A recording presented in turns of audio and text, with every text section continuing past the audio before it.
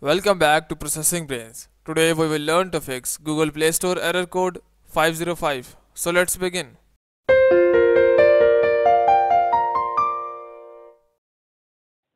To solve Google Play Store error 505, just go into your mobile settings. Once you are in mobile settings, just scroll down below and search for applications. In my case, these are apps. In your case, it might be applications. Just go and tap that. Once you are in applications, you might have to swipe twice left to get all the applications, including system applications. In my case, they are listed, including the system applications. So once you have got all the applications, just scroll down below and search for Google Play Store.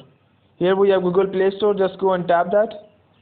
Once you are in, just tap on storage, and here tap on clear data. Tap OK. Once you have done so, just go back and search for Google Play Services. Here we have Google Play Services. Just go and tap it. And here tap on storage. And here tap on manage space. Once you are here, just go and tap on clear all data and tap OK. Once you have done so, just go back into your mobile settings. Once you are here, search for storage. Here I have storage and USB. Just go and tap that. And here, make your default write disk as internal storage. If you have a SD card inserted in your mobile, there might be an option for SD card. Just leave that and set your default as internal storage.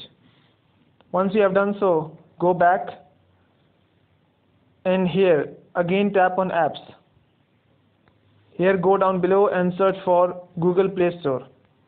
Here we have Google Play Store. Just go and tap that. If you are in Google Play Store, there will be an option on the right of Google Play Store to uninstall all the updates. You have to just go and tap that. In my case, this is on this icon. I would just tap and here in option of uninstall updates. Just go and tap that and press OK.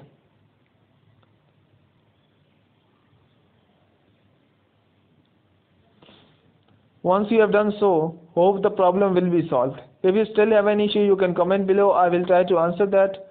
But before you go, please subscribe, like and share. Thank you.